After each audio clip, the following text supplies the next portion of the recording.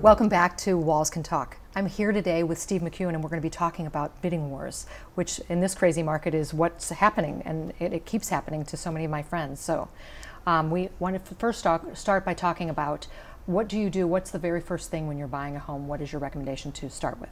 So, even in today's hot market with bidding wars and multiple bids above list price, the most important thing any real estate buyer can do, whether they're buying a big home, an investment property, a small condo, a vacation home, you have to become pre-approved. So if we're dealing with multiple bids, if that buyer is not pre-approved and they don't have a written pre-approval from their mortgage lender or their mortgage banker, they're going to be blank out of luck because sellers won't take them seriously, and certainly real estate agents won't take them seriously. So you have to become pre-approved. Right.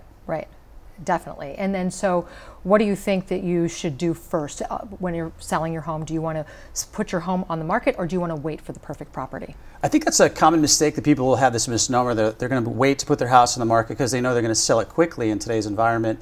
And so what happens is if they get into a bidding war and their house is not under contract, it's not even on the market, they've already lost leverage because most home sellers won't sell with a home sale contingency.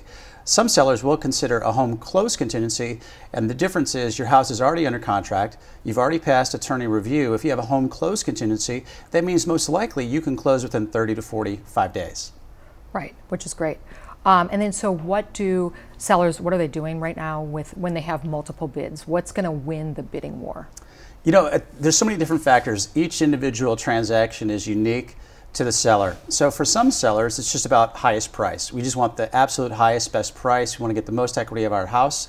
For other sellers, it may be that they have to wait until their next home purchase is available. So they may ask for what they call a rent-back situation or delayed closing. So in that sense, that's another factor that may go into the equation as to what's going to be beneficial to this purchaser and this home buyer. So it could be price, it could be closing date, it could be flexible terms, it could be as-is condition.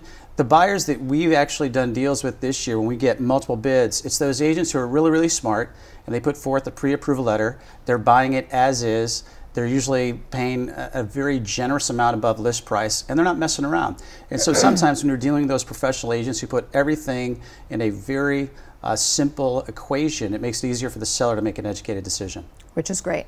Yes. So when there are multiple bids on a property, and the bid is going for over what it's appraised for, so there's that appraisal gap. Correct. So what do you recommend then when they're going to get a loan? Well, for the buyer, for the standpoint of the buyer, the first thing you want to make sure of is that if there is an appraisal gap, meaning if you make a bid for $500,000 but the appraisal comes back at $475,000, are you willing and able to cover that $25,000 difference? A lot of home sellers and their agents are using what they call an appraisal addendum, which says, dear Mr. and Mrs. Buyer, if you really want this house for $500,000, even if it appraises out at $475,000 or $480,000, you're willing to bring cash to the table to cover that gap. Now, from a seller standpoint, what we do for our home sellers is we meet the appraiser on the spot when they come and do their appraisal inspection. We include a list of all the upgrades. We include a list of all of the comparable sales. And me personally, as a former licensed real estate appraiser, I can talk to these appraisers in their language because I know the formulas that they use in order to properly evaluate homes. So when I show them multiple bids of $500,000, $505,000, $495,000, I'll say to the appraiser, Mr. or Miss Appraiser, what do you think home value is on this particular house, especially in today's hot market? And you show them usually the first page of the contract just to show them the multiple bid situation and that scenario.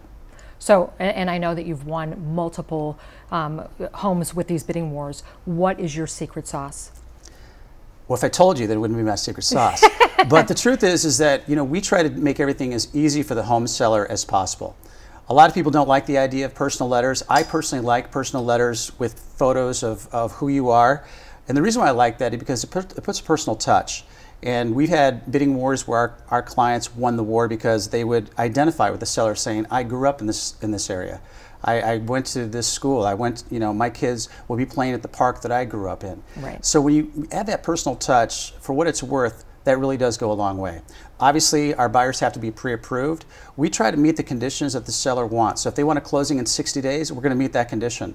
We're going to purchase it with a very aggressive offer. We sometimes use what they call an escalation clause, which means we'll pay $5,000 higher than the highest bid on paper, and they have to prove it to us. But most importantly, we connect them with our buyer's mortgage lender. And we have that lender reach out to the seller's agent to show them our buyer is pre-approved, they are pre-qualified. We also talk about the real estate attorney that will be in this transaction process as well. And what we try to do is make it easy for this home seller to make the best decision for themselves, to make this transaction as completely flawless and seamless as possible. Well, I think the personal letter is such a great idea, and especially in this crazy market after COVID. And the fact that you're an appraiser probably really helps as well. But Steve, thank you so much for joining us today. I really appreciate it. And thank you for joining Walls Can Talk.